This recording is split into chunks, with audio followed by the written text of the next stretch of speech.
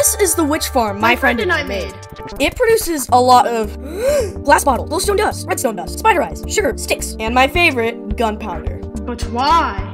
You need bottles for potions, glowstone for lighting, redstone for, well, redstone, sugar for cake, sticks for crafting, and most importantly, gunpowder for firework rockets and good old TNT.